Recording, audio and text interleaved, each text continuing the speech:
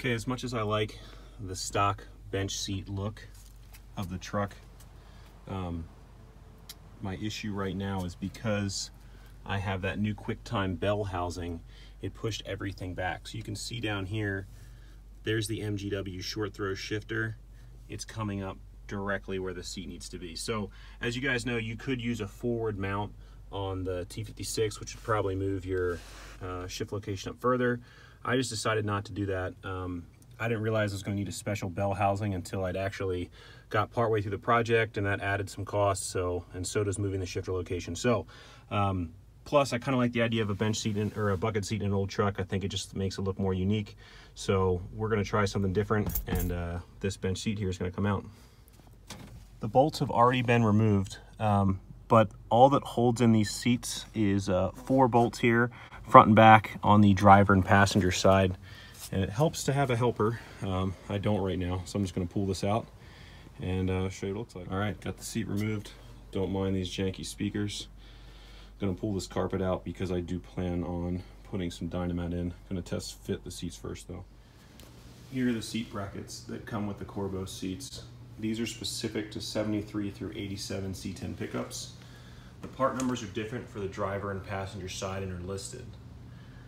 I'm assuming, because it doesn't say so, that the seats are unique too based on where the recline is. I'm going to make sure that's on the outboard side. As you can see, this has been adjusted here all the way back to the rear position. I think what they want you to do first is move it all the way forward. This is all the way backwards, this will be second. Put the bolts through, take it, slide it forward, and then you can access.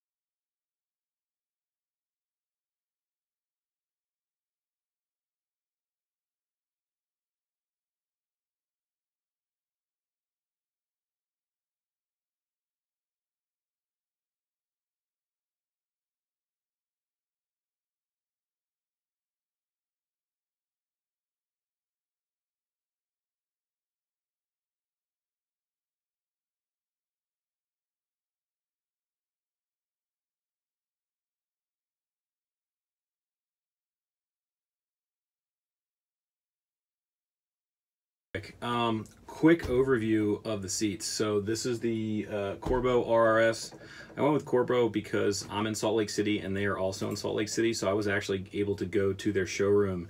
They had every single seat that they make for sale, and you just make an appointment and you go there and you can sit in the seats. That was great. So I picked these seats here. I think that these, they not only they look cool, but they're very comfortable, and they look racy, but honestly you could be in them I think for a while and you'd be comfortable. So there's options. These sit relatively low. I'll send a picture here or shoot a picture of the dimensions of the seat so you can see how it fit in your vehicle. I just opted to get the seat brackets for the C10 so I could slide forward and back. You can get seat heaters for them too, but I don't think I'm going to be driving this too much in the wintertime. Okay, overall, how do I feel about these seats? I feel really good about them. I think the fit and finish for what you pay is really good. I obviously got the seat brackets for a 73 through 87 C10. If you look in the pictures, there was one hole that, you know, didn't line up perfect. But just took a little bit of massaging and it all works. So really, I mean, I think these would work with just about anybody's truck. I think, you know, they made these trucks for such a long time. There's probably a little bit of variation in the bolt hole centers.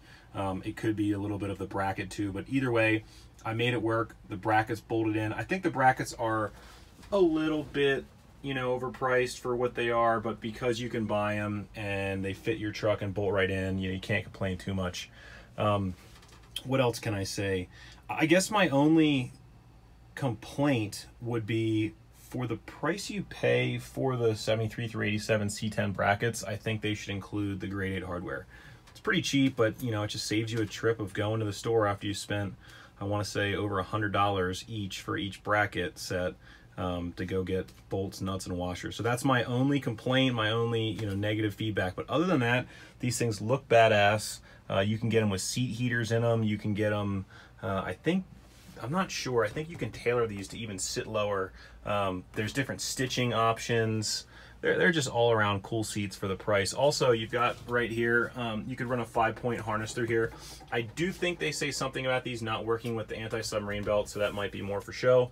But they fit, it's a tight fit, but they fit the brackets for the stock seat belts, although you can see it's close here to rubbing right there. But other than that, they fit pretty good. I could probably move this or get different ones or something.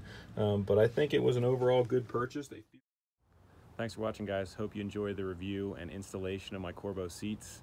The next video I'm going to put out after my garage is done, you can see it's in progress behind me, is going to be an adapter that I designed, and this is going to allow you to bolt up any Hurst shifter that's on 7/8" bolt centers to an MGW style short throw, which I think first became popular on the LS1s in the Camaros, which is essentially the same style transmission shifter that I have in my truck.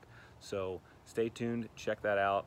Like I said, custom piece should work for a ton of you guys doing T56 and 6-speed swaps, so let me know what you think.